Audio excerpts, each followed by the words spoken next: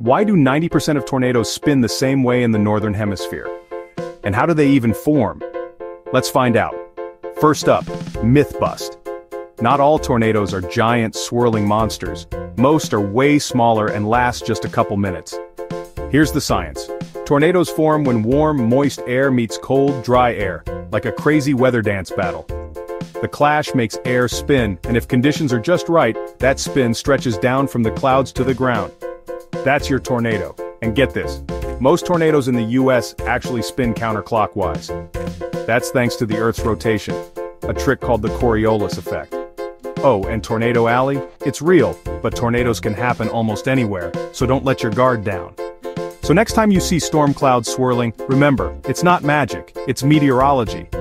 Want to learn more wild weather science?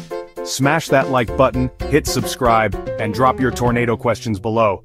Stay curious.